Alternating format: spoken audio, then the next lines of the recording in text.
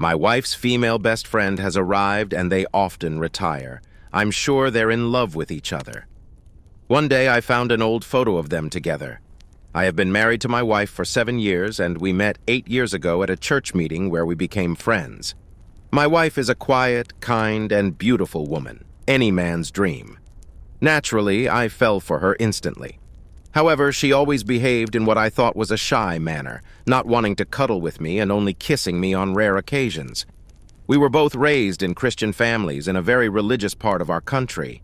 Unlike me, her parents were the type who followed the holy doctrine very seriously, so she has a traditional way of thinking about religion and how women should behave. I always thought that her behavior was due to this upbringing. Sometimes I think she looks like a robot. She's nice and kind to everyone, but I've occasionally seen her sitting quietly, staring into space as if she were dead. Over the years, I began to accept this as a normal part of her personality because she always refused to see a psychologist, insisting that she was just like that. 2 months ago, everything changed when she found out that her best friend from high school was coming back to town. I had never seen her so happy and alive. I felt happy for her, thinking that what she needed was a female friend. My wife never used to leave the house much, but since this woman arrived in town, she has been going out as often as possible. She became a different person, but not in a bad way. She looked full of life. To be honest, I had never seen her smile as much as when she talked about going out for coffee with her friend. For the record, I'm sure she's not having an affair because she doesn't know how to lie, and her behavior towards me hasn't changed. I won't deny it. Recently, I started to feel jealous of this woman. She seems to be the reason why my wife smiles so much and is on her phone all day. Out of pure curiosity, 3 days ago, I checked her Facebook profile. Some of her albums were public, and I found many pictures of her and my wife from high school. In these photos, the woman was hugging my wife as if they were a couple. In some pictures, they were holding hands or looking at each other with bright smiles, something my wife never does with me. Her family hates gay people. Although my wife has never spoken ill of them, she just avoids talking about the topic, which now makes sense to me. I don't know whether to confront her because maybe I'm overthinking things, or perhaps she's in love with her ex-girlfriend. The only thing I'm sure of is that she only looks truly happy when talking about this woman. I don't know what to do. Relevant comments. Commenter: yes, she does love her friend because she's her friend. All I saw in your post was a woman being excited that a close friend she hasn't seen in years is coming back, and that there were pictures of them hugging. I'm assuming all this paranoia is stemming from your religious upbringing because all I'm seeing are 2 women who are friends. If you should be asking anything, it's why didn't you notice the clear loneliness your wife was feeling before this friend came back into her life? OP. I referred to the way they held hands, especially because my wife and I never held hands. When we started dating, every time I tried, she told me not to hug her or hold her hands because she doesn't like romantic things. I always respected her boundaries about that, so I did get confused when I saw her in pictures like that with another person. We do have a healthy relationship in terms of feelings. When I notice she's off, we talk, although she never wanted to see a psychologist. She likes to talk about why she feels weird that day, but always ends up saying that that's her personality. We have always been close friends since we met, but it surprised me when I saw she actually likes being hugged by someone. Commenter: I find that quite peculiar. Surely at some point your paths would inevitably cross even if you weren't actively seeking it out. Has your wife provided any explanation as to why her friend wouldn't be interested in meeting you? I can't think of many people who wouldn't want to meet their best friend's significant other. OP: I feel the same way, which is why I find it odd. My wife simply says that her friend isn't interested in meeting me and then shuts down the conversation. I have a feeling that if I press for more details, it might lead to an argument, and I always prefer to avoid that. I do know that her friend moved to the capital city, and sometimes people become elitist after living there. However, that wouldn't make much sense in this case since I spent half my life in the capital. Additionally, while my family is religious, I've never been strictly religious myself. So I really don't understand why her friend doesn't want to meet me. Update. I decided to confront my wife about the photos with her friend from high school. Everyone in the online post said they were most likely just friends, which put my mind at ease, making me think I was overthinking the situation. However, When I showed her the photos, she began to breathe rapidly, which I think was a panic attack. I helped her calm down, but then she got upset because I had sneaked onto her friend's Facebook profile. I knew she was trying to change the subject because she often does that, so I got serious and insisted she talk. After a few long minutes of her attempting to divert the conversation, she finally told me everything. Indeed, she and her friend used to be a couple during high school and had been friends since kindergarten. They kept their relationship a secret, pretending to be only best friends until my wife's parents found out, beat her up, and separated them. Her friend moved to the capital that year and they never saw each other again. But from what my wife said and showed me, they never stopped loving each other.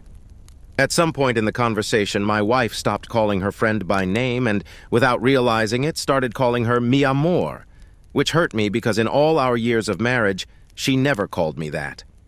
I asked her if she was cheating on me with her friend, and she said they never kissed or anything. But I'm sure she's emotionally cheating on me. She doesn't understand that concept, so she genuinely believes she's not doing anything wrong. The reason why her friend never wanted to meet me or even attend our wedding is because she hates seeing her love married to a man she doesn't like and living what she considers a lie. Ouch. I asked my wife if she loves me, and she said yes, but like a best friend. Yes, my own wife just friend-zoned me. She cried a lot, expressing deep sorrow for lying to me. When we first met, we really clicked as friends, and she revealed that her parents had insisted she marry me so she could heal. This revelation explained why she never liked to hug, cuddle, or engage in any romantic activities with me. It wasn't because she was shy, but because she didn't like me in that way. I felt a surge of emotions, anger, sadness, and the urge to run away. I had been patient and empathetic through all the times she rejected my affection, often feeling alone. For years, I had been questioning if I was a bad husband or if I was unknowingly treating her poorly, leading to insecurities about my own personality. But she assured me that I was never the problem. Despite my intense feelings, I didn't cry or yell. Instead, I left the house and went to my sister's place. We didn't discuss divorce or anything of that nature. In fact, I think my wife doesn't even see any issue with what she did with her friend. However, I am certain that I don't want to spend the rest of my life in a loveless marriage with a woman who will never love me back. I'm sorry for the long post. I'm just venting at this point. I feel like I've wasted all my youth. I didn't expect to update so quickly, but I needed to talk about this. It's not that I don't feel bad for her, I do, but now I feel even worse for myself. Next update. I returned to my house the day after my last update, and my ex-wife was lying on the couch. The first thing I said when I entered was, "We're going to divorce." Maybe that wasn't the best way to say it, but she has a habit of changing the topic whenever I want to discuss serious matters, and I didn't want her to do that this time. She clearly didn't expect it, and started to cry and have an anxiety attack, saying that we couldn't divorce and that I couldn't do this to us. What hit me harder was when she said, "There's no point in us breaking up. The fact that I don't love you doesn't change anything." Which, in a way, is true. I realized that our relationship had always been like that, her treating me just like a friend and me accepting that kind of treatment. She said that she never cheated or anything like that, even after I explained again what emotional cheating means. I told her that she's not even attracted to men, so there's no sense in staying married because we're just not right for each other. I asked her if she still loved that best friend, and she didn't deny it but kept insisting that we shouldn't divorce. I can understand why she was so desperate, but it made me feel used, like I was her pathetic beard who she could always use as a shield for herself, or a dog who would always be happy with the smallest token of affection. I don't need her signature to get a divorce, so even if she doesn't want to, we're 100% going to break up. I told her I'm not going to out her, but if anyone asks, I'll just tell the truth while avoiding the topic of her sexuality, because I don't want people gossiping and assuming things that didn't happen. The land and basically everything in the house are mine. Maybe I'm an asshole for this, but I told her that I will not give her anything because it's all mine, and I inherited the land from my grandfather. At this point, she just looked sad and defeated and didn't complain or anything, although I will get advice from a lawyer to be sure. I told her that she could stay in the house until December, and she responded that she would probably have to go back to live with her parents, which actually made me feel bad because my ex-in-laws are not good people. But from what she said, she's still talking with her best friend, so luckily she's not alone. The conversation ended awkwardly with me just leaving. For now, I'm staying at my sister's house. I can have time for myself since she and my other sisters are out of the province for a concert. I haven't talked with my ex-wife since that day, and she hasn't tried to contact me. However, I know that she told my ex-in-laws about the divorce because they tried to contact me to ask why we're divorcing. I just responded that these are things that need to be resolved only between her and me. This will probably be my last update because I will go no contact with my ex-wife after the divorce. We don't have children. Sometimes she would start talking about having a baby, and now I feel really relieved that I always said I didn't feel ready. Maybe something in me already knew she wasn't right for me. So we don't have anything tying us together. I've been seeing a psychologist since I was a child, and I think that has helped me a lot in channeling my emotions. Many in the comments suggested that I shouldn't have empathy for her or feel anything for her at all, but the truth is, we're both broken people suffering from religious trauma, and I know how much that can mess with one's mind and heart. Some people in the comments were confused about why I stayed with her when it was clear she didn't love me romantically. Honestly, I don't know. Maybe I always justified her actions because in some way I felt identified with her. Perhaps I have a hero complex, or maybe my sense of duty is so strong that I felt internally tied to her and responsible for making her happy as her husband, even if she always rejected my romantic love. That's something I will talk about and work through with my psychologist. I also received questions about why I married her in the first place. She was the one who suggested we should marry, and I was immature and young at that time. Because we got along well, I thought it was a good idea. For now, I just want to get divorced and then spend time with my family. In general, I feel numb and weird. I haven't cried yet. In my session yesterday, my psychologist told me that he thinks I already grieved the relationship a long time ago, even if I didn't realize it. I don't feel like I've lost a wife, but rather like I've lost a close and good friend and companion. It's not a heartbreak pain, but more of a betrayal pain. Anyway, I don't want anything to do with her anymore. Maybe I'm being a bad person for abandoning her, knowing the type of life she had, but I can't save someone who doesn't want to be saved, and I'm tired of trying. For now, I'll just say goodbye. Not to a woman I saw as the love of my life, but to a woman who helped me and was a good friend for years. I'm really thankful for the kind comments people left. Even some mean ones made me think that maybe I'm too quiet in how I've reacted. Is that something wrong? I've never been the temperamental type. I'm sorry if this update is a boring one and not about me starting my villain era, but that's just not my style. Update. I want to clarify some things. 1.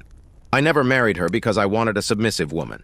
We were both like best friends. I'm not sure why some comments suggested that I wanted a housewife when I didn't.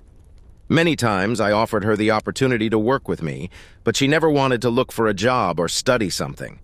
I didn't insist because we were doing well financially. 2. I wasn't going to open the relationship for her. Luckily, I realized I deserve so much better. To be honest, I've already given up too many things for her to also give up my life. Maybe some people are okay with having a loveless marriage, but not me. Not anymore. 3. I read a lot of comments saying he should help her, he should be generous with the divorce. But how do you help a person who doesn't want to be helped? I tried for years to help her, and now all I hear about are the horrible things she did behind my back, which I don't really want to discuss. 4. Some say, she used you because she was afraid of coming out. I understand that, I really do, but did I deserve that? Did I deserve to be used? Did I deserve for her to use my money to buy things for her best friend? I don't think so. We live in an open country. Even one of my sisters is a lesbian and married. I know I would have helped my soon-to-be ex-wife in the past if she had confessed that to me. 5. We got married, but she had countless opportunities to tell me the truth. She never cared about my insecurities regarding her. Instead, she kept insisting that we should have a baby. Now I realize that she wanted that to ensure that if we divorced, she would get something since she never worked or studied. 6. I found out her best friend has a wife and a baby, so no, my ex-wife is not with her. The situation became even more messed up, but honestly, I don't want to get into that. My ex keeps insisting that she never cheated on me physically with her best friend, and I think I believe her on that at least. 7. I also suffer from religious trauma, and trauma doesn't make you a bad person. That's something internal. 8. Nobody forced her into the marriage. In my country, nobody does that. I asked her why she wanted to marry, and she said that her parents told her she needed to heal and that I was a good man for her. That's why she used to insist a lot on getting married. If anyone wants to know how everything ended, I'm getting divorced. It's a tedious and lengthy process, but I'm keeping the house, the car, and everything else. Am I selfish? Maybe, but I wanted to think of myself for once in my life. Working for those things was hard, and I dedicated my life to building my home. My ex-wife is currently living with her brother. She never asked how I was doing, not even when I left the house after discovering the truth. Despite this, I did check in on her during the first few days, sending messages to see how she was feeling. A few days ago, I suffered a mental breakdown because she kept sending me texts, saying that we should get back together, that we should have a child. I never wanted to have a baby with her, despite her many insistences, and that it doesn't matter that she doesn't love me. She never loved me, and we lived well, so I should continue the marriage for her. These messages made me realize that she's only trying to make me feel guilty. It made me understand that to her, I'm not even human, maybe not even a dog in her eyes. So I blocked her number. I understand she's anxious because she doesn't have anything, but it's not like I never told her to finish a career. To be honest, I've just given up on her. I'm too tired of this situation. I don't really know what she's going to do with her life, but I don't care anymore. My psychologist helped me realize all the narcissistic traits she has. I want to move on with my life because I deserve that and because I'm tired of being used. Last update. I'm finally divorced. I thought it would take at least 8 months to complete, but it was faster than I anticipated since, in my country, only one person's signature is required for the divorce to be finalized. When my ex-wife realized we were truly going to part ways, she started complicating things for me. She even fabricated a story that I had cheated on her when, in reality, I had only stated that we were divorcing due to differences. This way, no one would ask questions, not even her parents, who now think I'm the one who cheated. But I don't care about that. As I always say, I got tired of trying to understand her and her actions. She began to bother me a lot, even showing up at the house. I didn't want to deal with her anymore, so I just gave her some of the furniture and appliances, even though I paid for everything. It doesn't matter, she was a housewife, so she deserves her share in the divorce. Knowing her, she would have kept insisting, and I was so mentally exhausted at that point that I just wanted to stop seeing her forever and be free of her. I guess she came out of the closet herself because she's now dating an older woman and living with her, as far as I know. I don't know if she lied to me, and I don't want to know. I don't want to know if that woman is another lover she had or how well they know each other. I don't care. I don't want to hurt myself with that information. It's her life, so at least now she's being herself. My sisters wanted to go and confront her when they found out, but I told them not to because she could take advantage of that situation. I discovered a lot of other things she did behind my back, but I don't want to discuss them. I'll just say that I'm a big fool.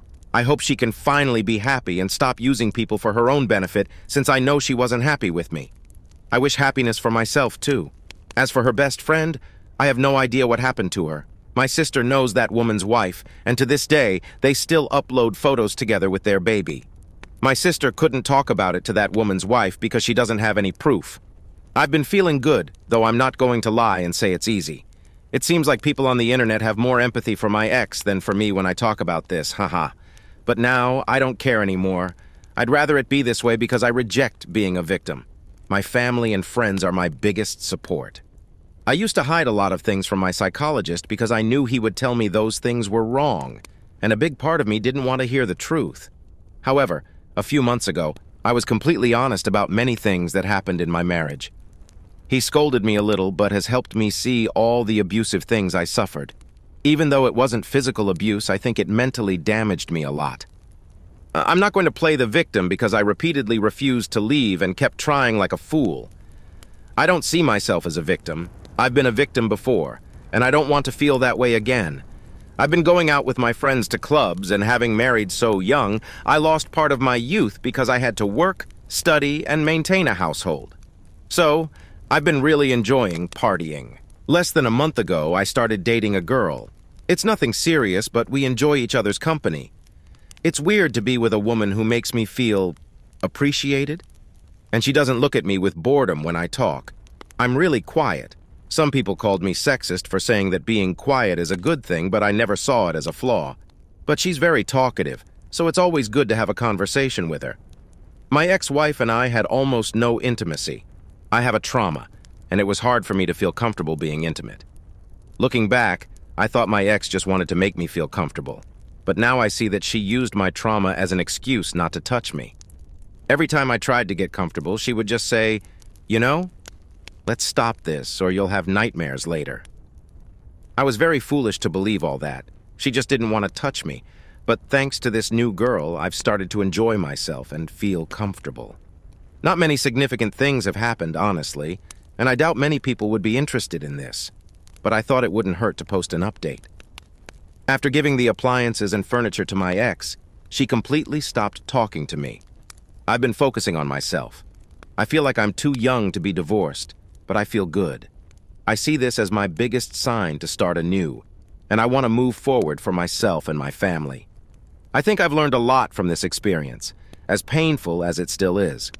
How do you like these stories? Write your opinion in the comments. Let's get 1,000 subscribers on this channel. Love you.